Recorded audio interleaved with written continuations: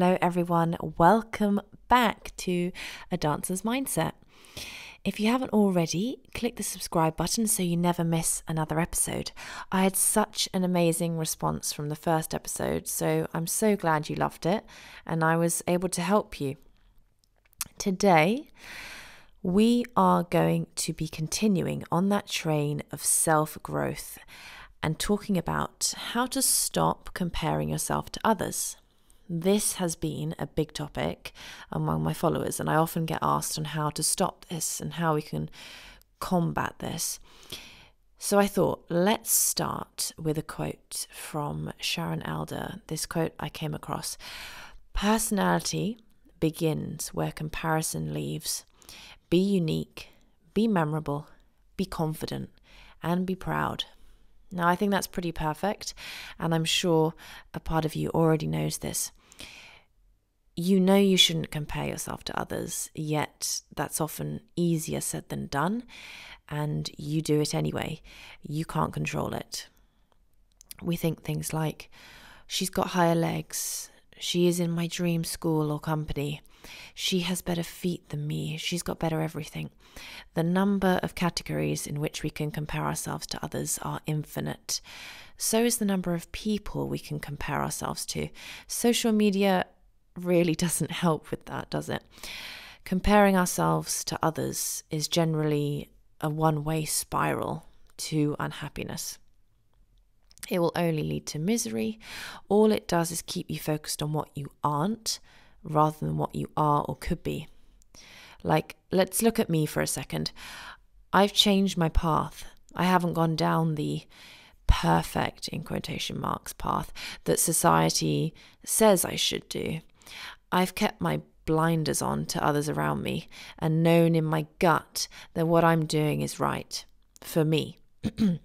However, there were many voices around me saying I was crazy. You should do this. This girl is in this company. You should be too. Why aren't you a principal somewhere?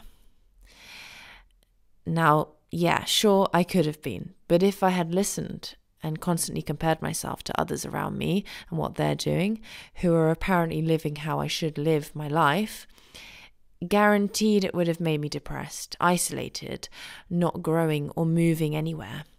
I certainly wouldn't have helped all the dancers I have so far, or be here talking to you today. Maybe you compare yourself to other dancers, your classmates. Realize we are all unique. Be inspired by them. You must will them to do well. You are your own person with something to offer. You were put on this planet for a purpose. Be happy for those around you. Be grateful for what you have and be addicted to growing even more and improving yourself. Now, here's a few ways you can stop comparing yourself to others starting today. Water your own plant. When we focus on other people, we lose time that we could otherwise invest in ourselves. We don't grow our own plants by focusing on our friend's garden having more roses. We do it by investing in our own. So instead of wasting time comparing your path to someone else's, spend it investing, creating, and caring for your own. Be grateful where you are right now. Now, this is an important one. You can't change something you don't acknowledge. So instead of resisting, acknowledge where you are and be grateful for that. And from that place, make decisions that will move you in the right direction. Remind yourself of what you're grateful for. So ask yourself, what are you grateful for?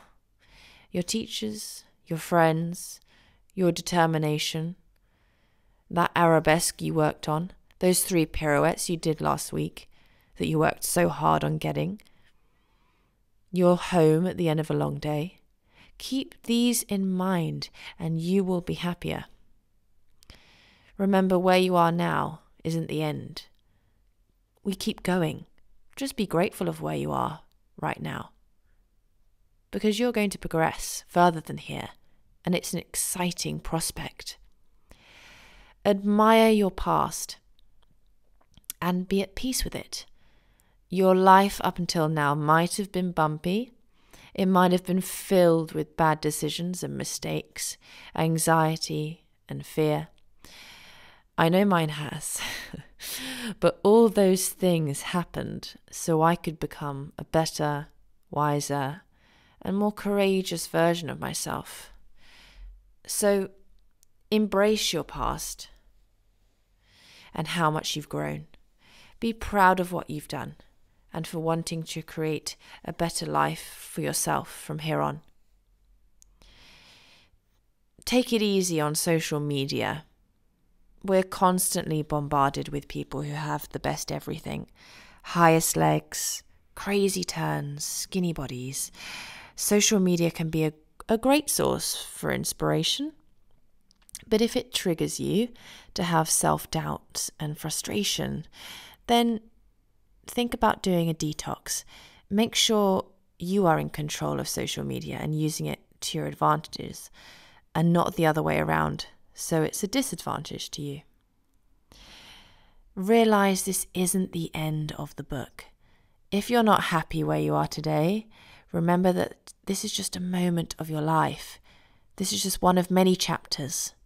Where you are today doesn't say anything about where you'll be in 1 or 3 years from now. What matters isn't where you are. What matters is your mindset, your attitude, and where you're going. You've got to decide not to let fear guide your choices.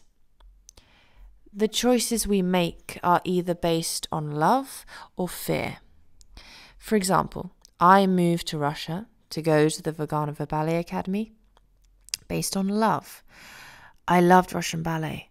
I loved ballet. I loved the idea of improving myself. I had to go.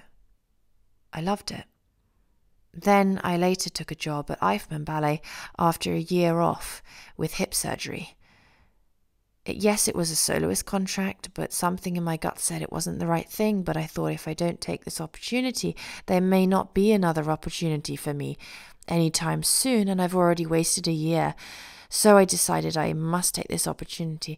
That decision was based on fear. And that didn't last very long, as my happiness has always been a huge priority for me. And ultimately, that always wins. Because I'm stubborn, and if I'm not happy with something, it's not going to last very long. Decisions based on fear never got me very far, or in the direction I wanted to be in. Make sure love is the foundation of your choices. Realize that you're not perfect, okay? And you never will be, nor are those around you, not even on Instagram. There will always be someone who's skinnier, more flexible, smarter. No one is perfect.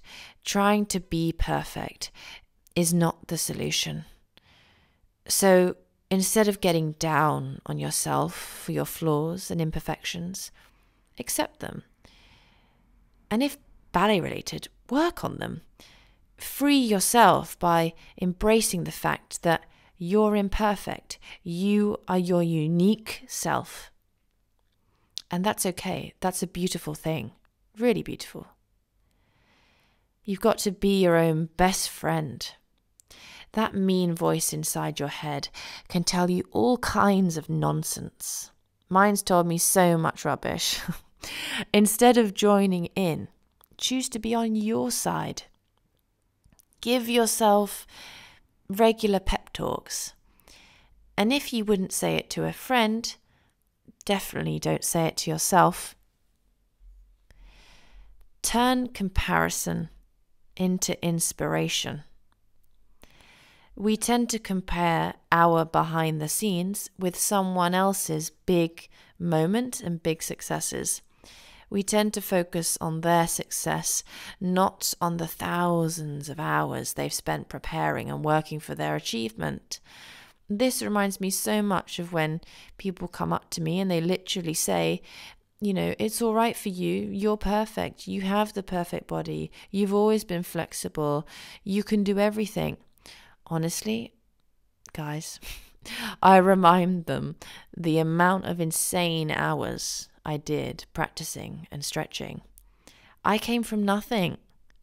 All I had was burning passion, desire to dance, and I was gifted with archy feet. That is it. Okay? I worked so hard to make myself into the best I could.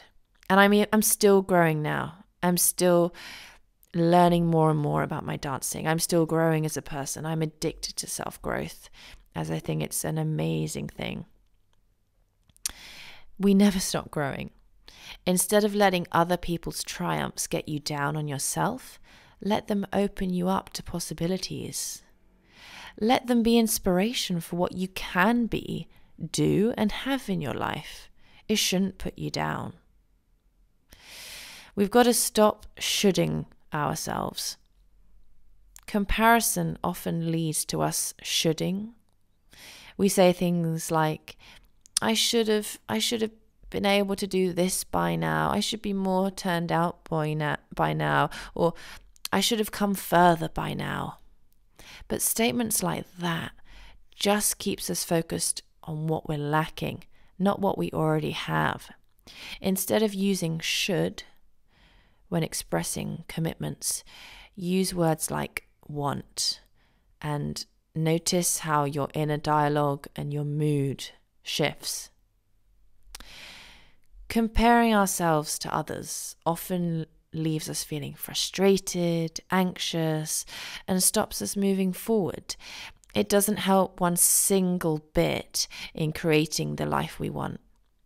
Instead, it just takes away valuable time and energy that could have been spent improving. Whenever you focus on what other people have that you don't, you give away your power. Every minute spent on comparing your path to someone else's is a minute lost on creating your own amazing life. Now just think about that.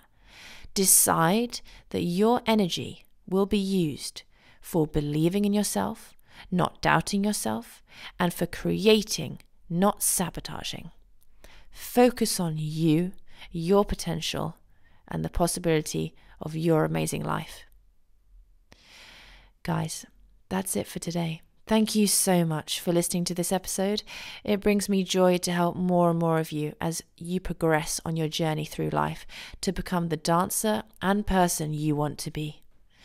Please make sure you subscribe to this podcast, tap the notification bell, and if you're listening on iTunes, please rate and review. It will take you 2 minutes. I'll really appreciate it, as it really helps bump the podcast up and lets iTunes know that more people should be listening to this.